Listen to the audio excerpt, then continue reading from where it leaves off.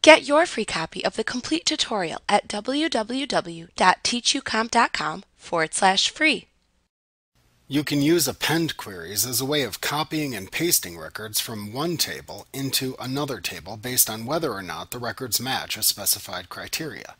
You can only append data from table fields to other table fields that share the same or a compatible data type. So for example, you may append a number field into another number field. However, you cannot append a number field into a text field. The more similar the two fields are, the easier it will be for you to append the data. If the fields have the same field name, the data is automatically selected to be appended into the field with the same name in the destination table. However, as long as the fields have common field sizes, so you don't lose appended data, and share the same data types, you can easily specify to which fields the copied data will be appended, even if they don't share a common name. You can specify into which fields in the destination table the fields from which you are appending will be placed when you create the append query in Design View. To append only selected records from the original table into the destination table, you must use selection criteria in the appropriate fields of the QBE grid when you are creating the query. This way, only the records that meet the specified query criteria will then be appended into the destination table.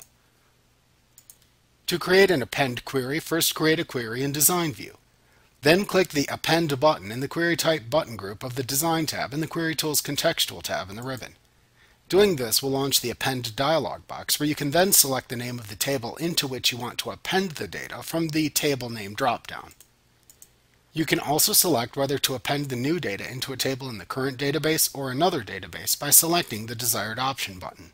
If you choose the Another Database option, click the Browse button and use the dialog box that appears to select the database file which contains the table into which you will append the data. Once you've selected the table into which to append the data, simply click the OK button in the Append dialog box. You can then add the fields into the QBE grid that you want to append into the table that you just selected.